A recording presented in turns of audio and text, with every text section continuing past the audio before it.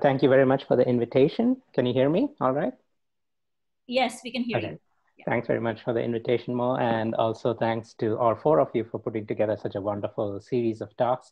That's a truly outstanding job. So today I'm going to be talking about frustrated flocks of cancer cells. But just by way of introduction, we are a group that does theory and computation on a variety of topics and broadly around biological transport. We look at things across scales from the molecules, looking at things like transport through the nuclear pore complex.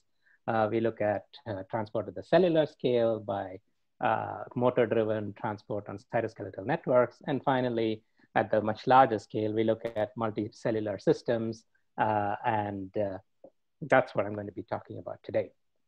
So collective motion.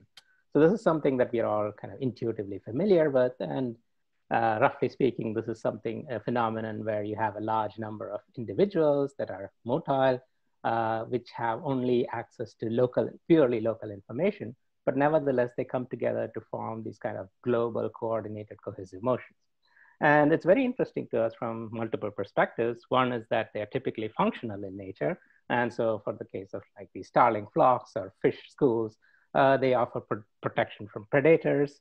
It could be in other systems like flocks of geese or clumps of ants. They have mechanical load sharing and perhaps even thermoregulation, as in one of our favorite examples, which is penguin colonies, or even as we heard last week from Oreth Peleg, you could have it in collections of bees and hives.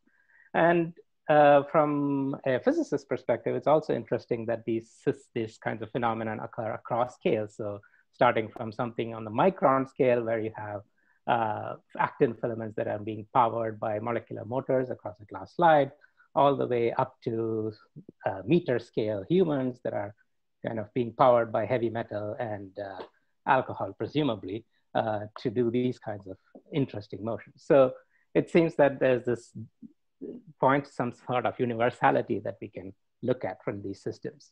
It turns out that cells in our bodies are also capable of exploiting collective motion. And there's I'm having trouble too with let me stop sharing.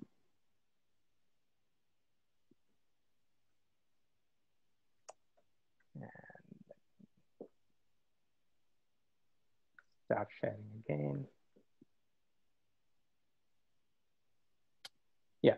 So, and there's a large number of physiological processes that involve collective cell migration. This includes wound healing, tissue development in embryos, and even cancer metastasis.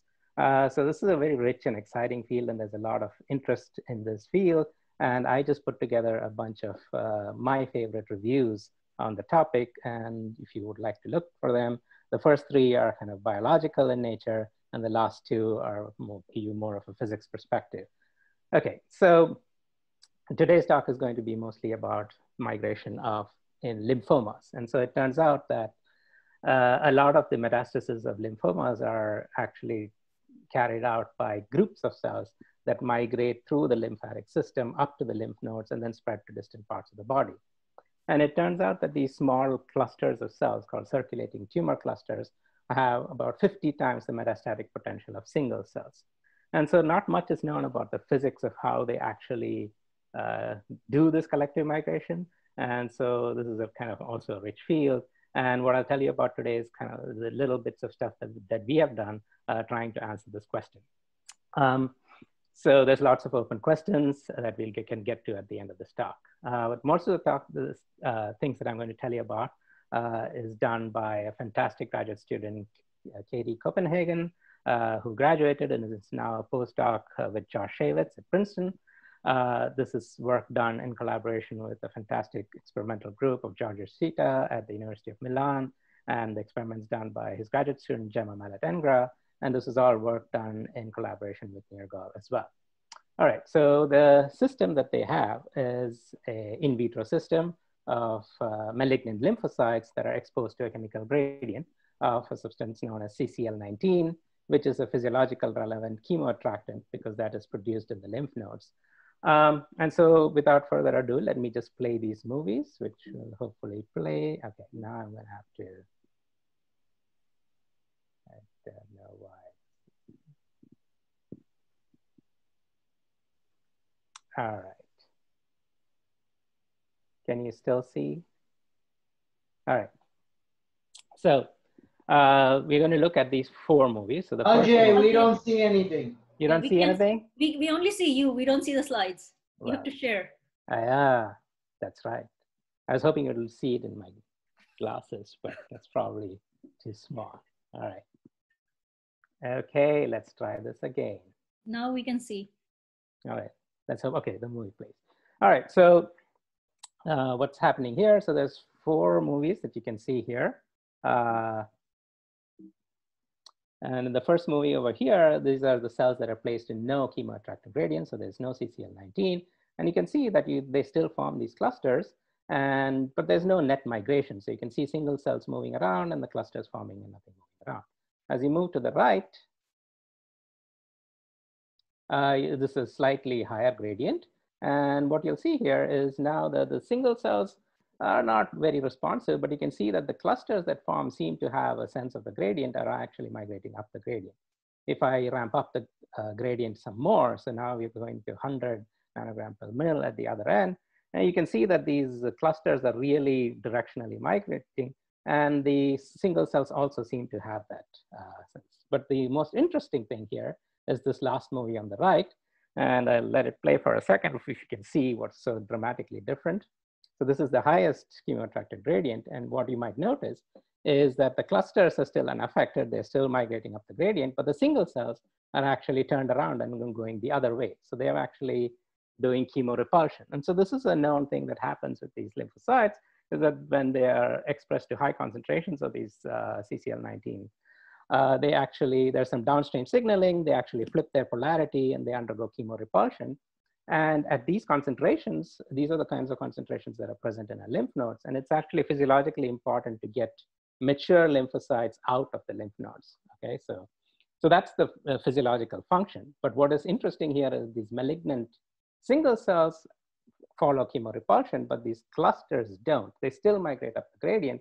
And this is one of the causes that they can get up into your lymph nodes and then spread to distant parts. And so this is thought to be one of the leading causes for why they are so, their metastatic potential is so high.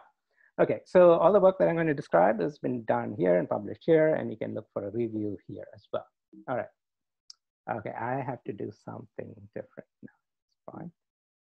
This is getting, never had this issue before. All right.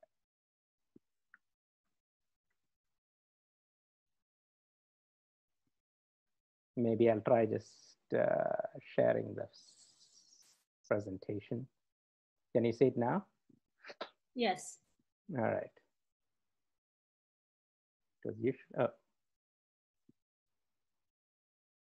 All right.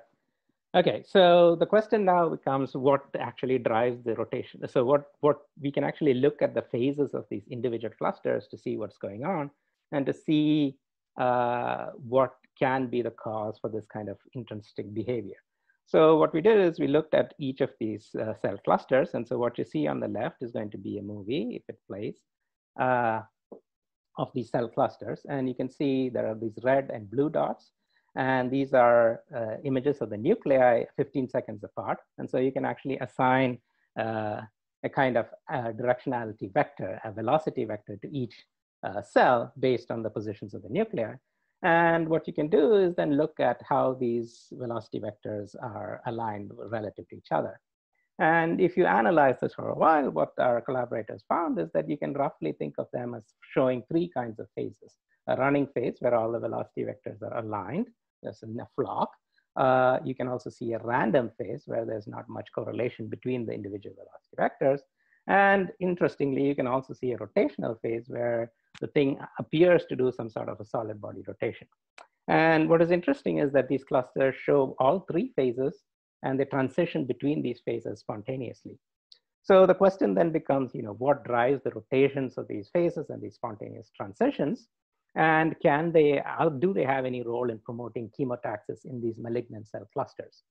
And so the speculation from the biology perspective is the following. So let me walk you through this. So that in a shallow gradient, if you take a single cell, the single cell has difficulty perceiving a shallow gradient. There's a lot of noise.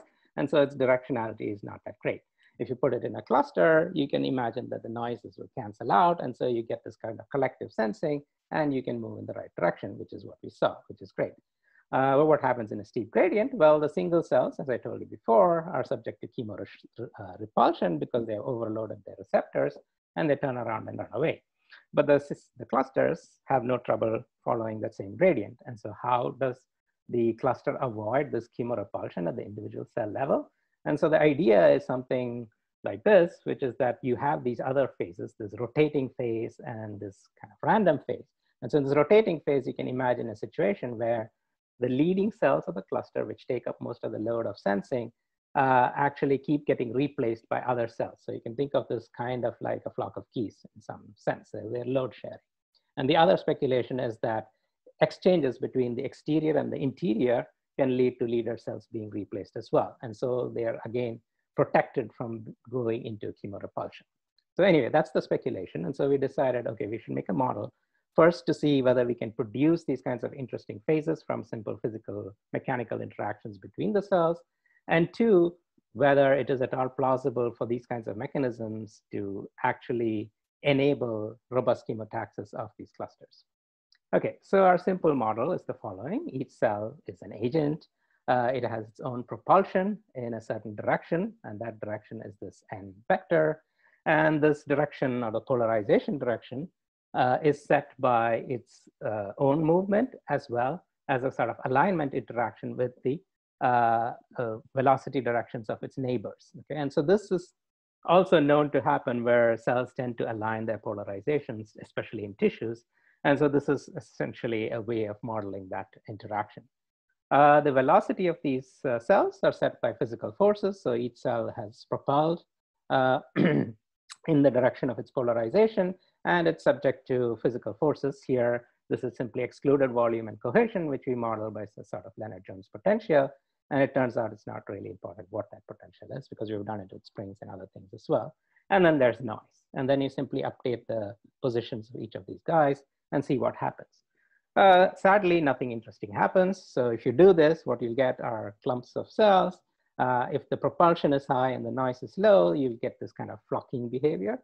And if the propulsion is low and the noise is high, you get this random cell. And that's all. So you get one or the other. There's no transitions. There's no rotation, so any kind. And so we realized, of course, that there must be something wrong with the system, that we are actually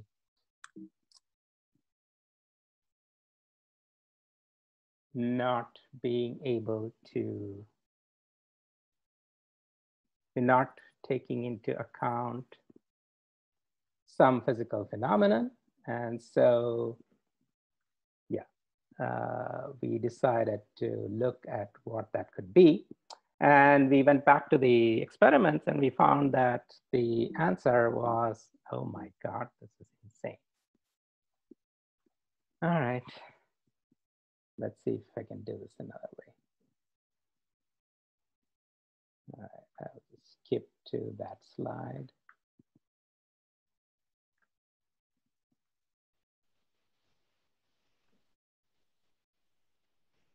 All right, and so what we found is that there's contact inhibition of locomotion present in the system. So that is, cells that have a large number of neighbors are going to turn down that propulsion, whereas cells that are at the rim or the exterior actually have a higher value of the propulsion. And this has been known for like more than 50 years. And this is a physiological process that is important in epithelial to mesenchymal transitions and so forth. And so what we decided to do was to actually put this into our model. So we actually let the propulsion of each cell depend on the number of neighbors it has in a linear fashion. So as the number of neighbors increases, the propulsion decreases linearly. And if we were to put that into the model, what you get is something that looks fairly cluster-like. It actually shows the three phases that we're talking about. It's kind of a fluid cluster. It will show rotations and translations, and also regions where you get some. And I have better movies, which I can show if time permits. But for now, let me say that this is what the movies look like.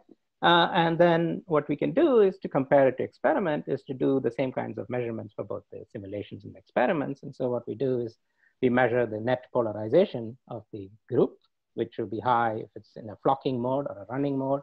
And we measure the angular velocity of this clump as well, and which is going to be high if it's in a rotating mode. And then with these metrics, we can actually partition it into different kinds of phases. And what we see is that if you tune the parameters right, then you can in fact get your simulations and experiments to match very well the proportion of time that these clusters spend in the running, rotating, and random phases. Right, so what I've shown you now is that the key ingredient here is the heterogeneity in the cluster, that is having cells display propulsion that depends on what the neighbor number or local density is. So cells on the rim behave differently from cells in the interior, and that is all that is required to produce these phases and transitions. But is there some way to kind of understand why this happens?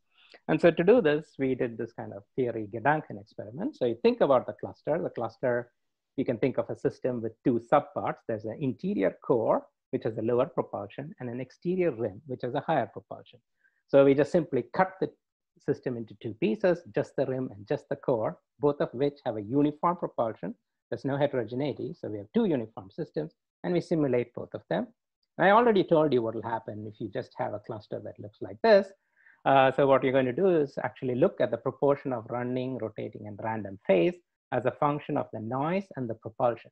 So for this green core cluster, what you'll see is that for high propulsion and low noise over here, you have mostly a running phase.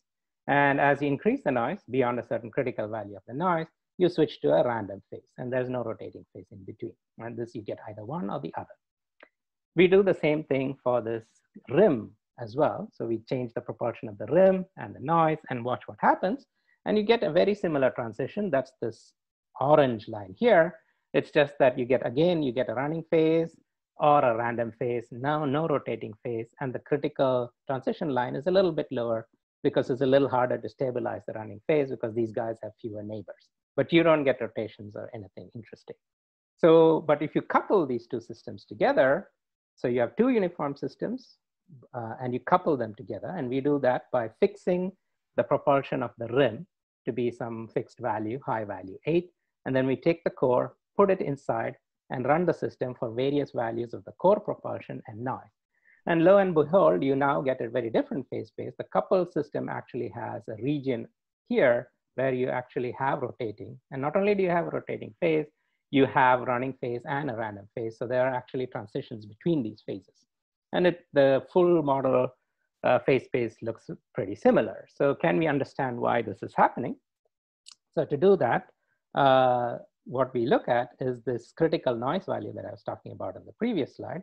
And so for the rim, which has a fixed propulsion, which we set to 8 in some arbitrary units, it has a fixed value of the critical noise up here. And so that's what I'm calling the rim transition.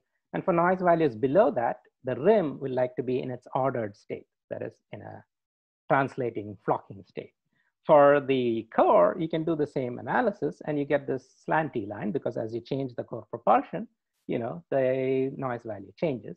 And so now what you have is this interesting triangular region, which is above the line for the core and below the line for the rim. And so in this region, the rim wants to be in its ordered state. The core wants to be in its disordered state, okay? And it's random state. The rim wants to be in its running phase, the core wants to be in its random phase. And so now you have a frustration in the system, which is due to the coupling of a disordered core and an ordered rim. And of course, I'll have to stop again to allow me to advance my slide. Yeah, so Ajay, you can take an extra few minutes since you're being. That's okay. I don't know why this is happening. It didn't happen in the tests. We did so many tests. It was happening to me too, and I found that if you click on the mouse, it will advance the slides. Okay, good to know. Let me try that. All right, there you go. Good to know.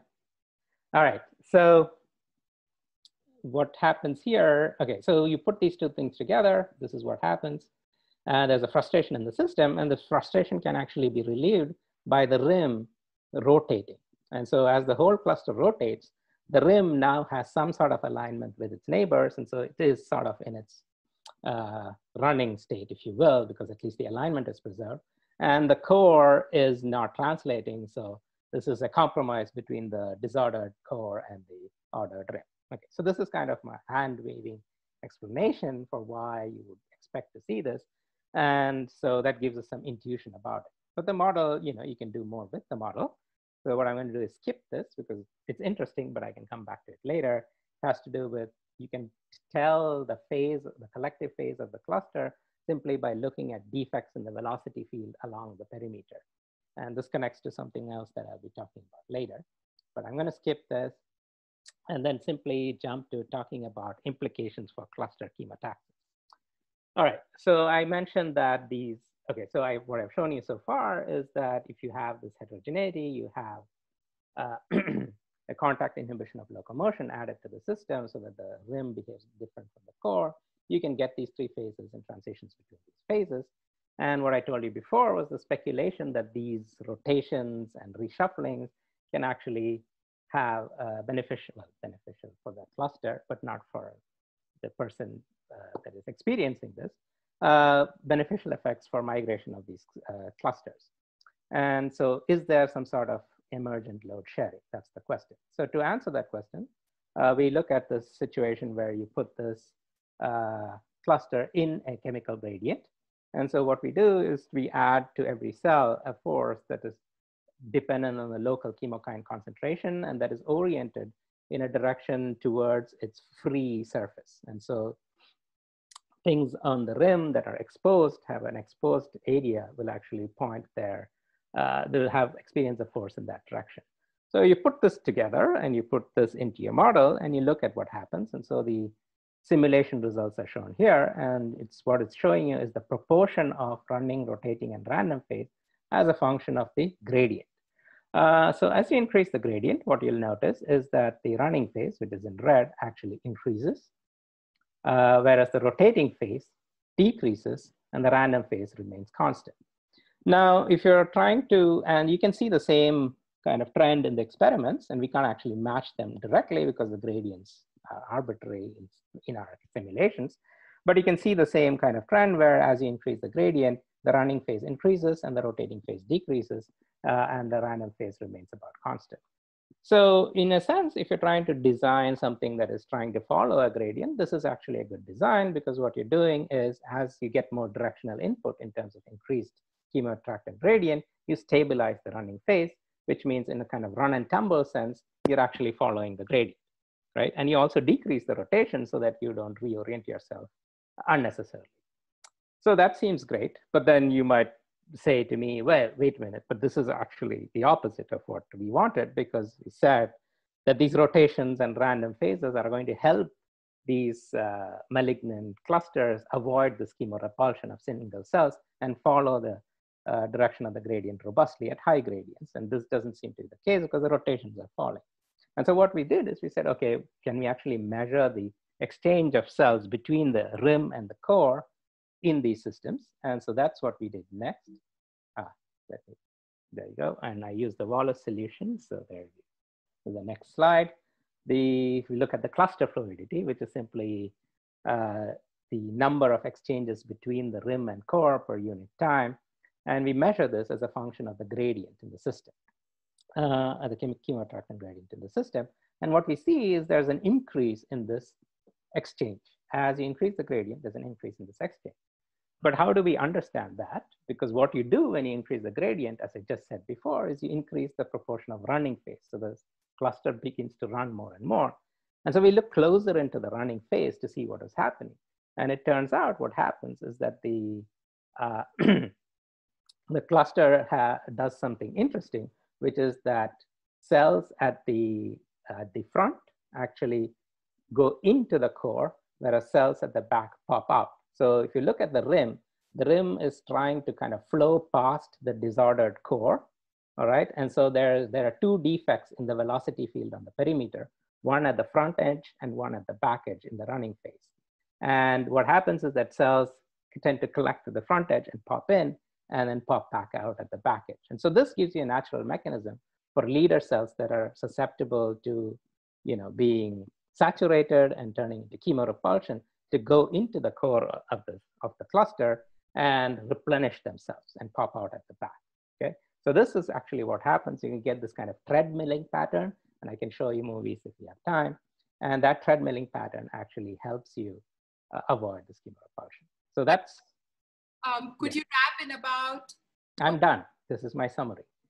All right. So so just in summary, we have what I've shown you is that there's running, rotating, and random phases that are seen in these experiments. And we've managed to reproduce them with only short-range interactions by introducing heterogeneity in the form of contact inhibition of locomotions. Rotations that I showed actually result from the coupling of an ordered rim that is trying to translate and a disordered core that's trying to be in its random phase. I did not talk about this, but the interactions between the topological defects in the velocity field that I just mentioned, you can measure kind of a pair correlation function for these defects and show that they are actually correlated with the phase. And so from our simulations, we can predict the phase, and we can actually measure these pair correlations in the experiment and show that they match what we predict. So which is actually interesting and probably has applications to other systems as well. And this is something, there are things we don't understand here. And we showed that increased running phase with an increased chemokine gradient implies increased fluidity and increased interior periphery exchanges. And so to sum up, what we've shown is that there's this increased foraging efficiency by this collective run and tumble of the cluster. And there's also increased load sharing, allowing these clusters to overcome the schemorepulsion and migrate up into the lymph nodes in the presence of high chemoattractant gradients. So with that, I will stop and thank everybody who was involved. And as I mentioned before, Katie Copenhagen, who's now with George's group at Princeton, Giorgio and Nir, and thanks to all the funding agencies, and thanks to our center, the Center for Cellular and Biomolecular Machines. And I'll just put out a plug that we are looking for postdocs, and it's essentially a position where you could be a project scientist at the center, working with about 30 people from physics, bioengineering, chemistry, chemical biology, and so on. So I'll put that out there, and with that, stop. All right, questions? Yeah, thanks Ajay for a wonderful talk. So I'm going to ask a selection of questions from the chat box, and we can take more in the 15-minute time. So the first question I want to ask is from Bipasa De, and she's asking, CCL19, higher concentration, seems to have larger clusters. Any correlation? And also how big a cluster needs to be to sense the gradient?